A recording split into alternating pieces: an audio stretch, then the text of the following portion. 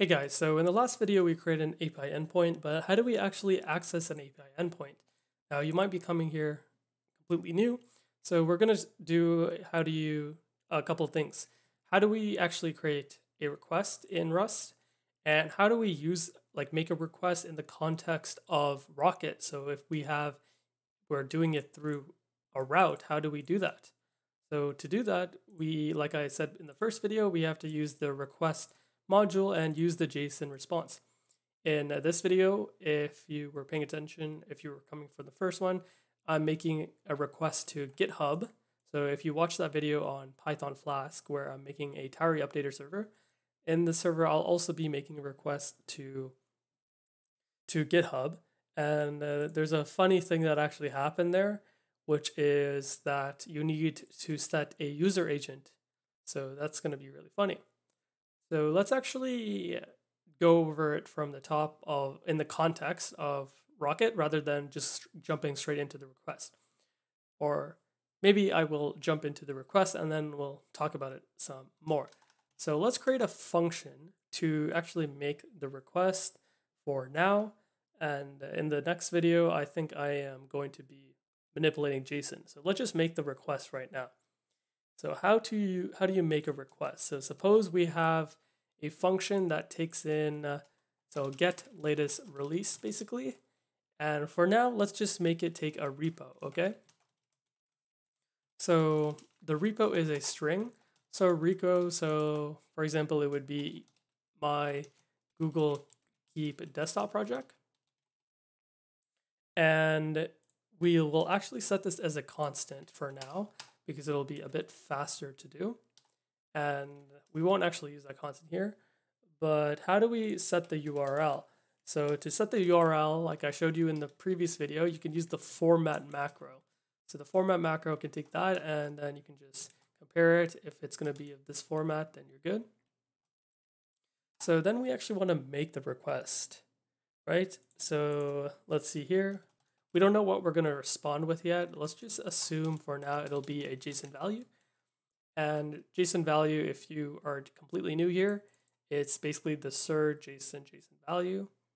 And let's see here, response equals client URL. So where's this client coming from? Well, if you look at the documentation for, let's see, request, you'll see something that you have to create a client.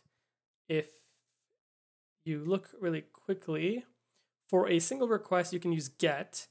Note, if you plan to perform multiple requests, it is best to create a client and reuse it, taking advantage of keep alive connection pooling. So that's why we need to use a client, but we don't want to create the client in this function because then there's no point to it. That's just the same as using the shortcut. And I'm not about to show you how to do something shortcut. I'm going to show you how to do things perfectly, right? So a thing here, I guess, is client, and we actually have to import client. So to import client, we'll actually import the library as well as client. So for now, it's just client, but I'll show you how to do it in the context of Rocket after this. So what did we do here? We said let response equals client.getURL.send.await, and then we did question mark. Now question mark is basically going to say return an error or continue. So if send.await is a result, then this will panic, or sorry, this will send an error. But we're returning only JSON. So of course we can't actually do this. We actually need to deal with it a bit better. So what we'll do right now is we'll say, okay, it could be a value or it could be a request error for now. I am pretty sure that's how you do it, but it could be different. So let me just confirm it. Oh, there we go. So it might be prudent to actually use something like this where you containerize every type of error so that you can call these functions and just error handle one of these without creating an error struct. But in my completed code, I do a bit differently, but maybe I'll do it here. So first we get the response, and the response might fail too, by the way. So that's why I did it like this instead of chaining it. And the next thing we want to do is actually parse that JSON. So since we have that JSON feature, we can actually do this. So let response equal client.getURL.send.await, and let GitHub release equals response.json value. So we're just saying, okay, we want an arbitrary JSON. Sometimes you can even get away with deserializing it to a certain struct as well. So if you have your own struct, which is deserialized insert, then you would do it like this. But if you've ever seen GitHub's API, it's not, the response is really too big that you should not be deserializing it. It's a waste of your effort, in my opinion. So all you have to do is use this instead. And this will also cause an error, possibly. And lastly, we just want to return with that. So actually, you can get rid of all this, and you can just have it like this. But in my future videos, I do a bit more than just return the API. This is just the GitHub API, but there's a bit more to it. Now we actually want to call this in the context of the Google Keep API. So what we'll do here is, I can remove this message, I guess, for now. No, I'll keep it for now. We'll do it. So what we want to do is do get latest release, and for some reason we still need to do client. It's not for some reason, by the way. I actually know what the reason is. And we can do let result equal this, and if okay, if let result equals this, then we do stuff here, return the JSON. So we just return the JSON over here. So actually what all you need to do is do dot or else.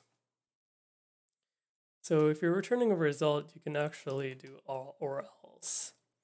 And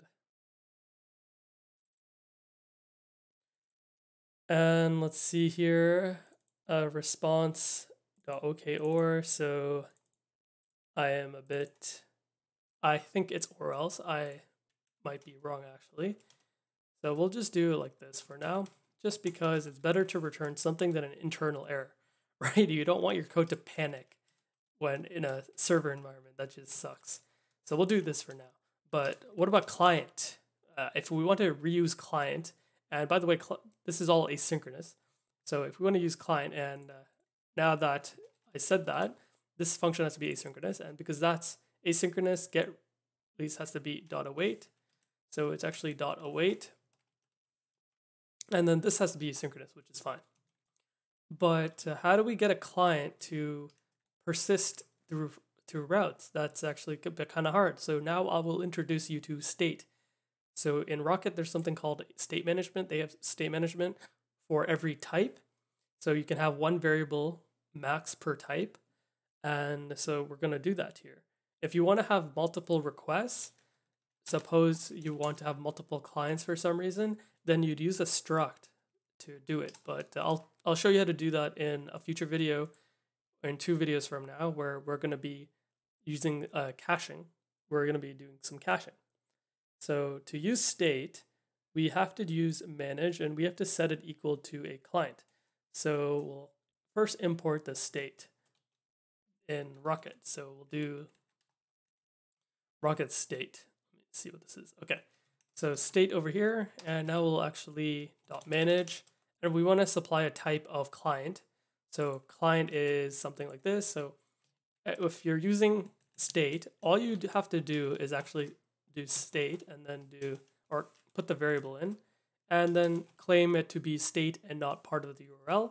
And then all you do is do something like this. So this is a reference to the state for client. And over here, we just do manage, and we want to create a new client. But like I said, I'm not sure if I said it though, GitHub API requires the use of a user agent. So we can't just use client new, we have to build our client. And I set the user agent to request because even in Python, it uses request has a default user agent, so you won't ever encounter some bugs like this. And HTTP request should have a user agent. So we'll just have a user agent as request. It could be even as simple as R. So, you could, if you really want to play around, if you're calling your own API, then you'd probably set this to something more valuable. But for now, it's because it's our API or sorry, it's GitHub's API. We don't want to draw attention, or we don't want to give them more information than they need, I guess. So we'll just say it's a request user agent. They're not going to do much to it, or they shouldn't be discriminating based on that anyways. Then we're going to do build, but since build fails, we might need to actually error handle that. And the only way to do it is actually unwrap, or you could create a function that tries to build a client for 1,000 times before it panics. But I think the error is so severe that even if you tried again, something would be wrong. Basically, it only errors if the TLS could not be built for some reason, and the TLS probably can't be built if you're doing something weird. So if I go over here, if I look at builder and get the client builder, we can see that maybe the TLS is somewhere down there. It's possible that you added some stuff. So maybe you did, let me see, something like this. So it would be one of these TLS functions that would probably cause the build to fail. And that's why you don't really need to worry about this. So if this fails, your entire application is going to fail either way if you can't build or if you can't get a client. So that's why I think it's okay to use unwrap. But I guess if you are really paranoid, you'd create a function that would try to build a client multiple times before passing it into this management of the state. So that would probably increase your server startup time, but it's okay because it's better to start the server up than it fail. But this isn't a video going over the like unlikely scenarios, like completely unlikely scenarios. So now that we've got our client here, how do we use it again? And so we'll go over how to use it. So let's see here. We got the client here, but it's a state. So what ends up happening is that when we call get latest release with this client, the client over here also has to be a state reference. Okay, so let's take a look at if this code can compile, because I think I've gone over enough here, which is two things. How do we, okay, so I got a error, which is, oh, okay, or I meant to use or, not or else. And I actually have to do okay for some, wait, what?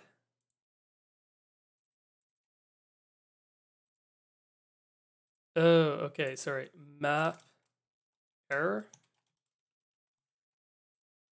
So let's see here. Dot await dot map error, I guess. Let me see what I did in my actual code. Okay, or so kind of freaking out. Okay, so we have this result, and then we just want to map the error, I guess.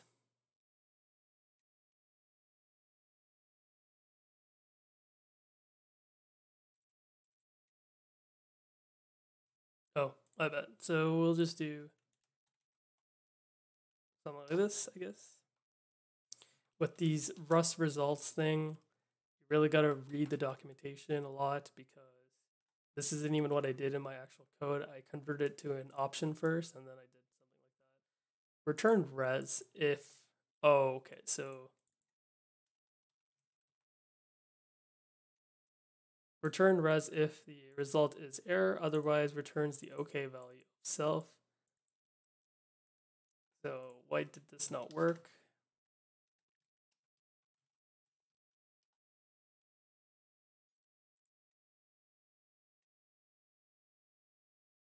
Oh, I guess it's from here, right?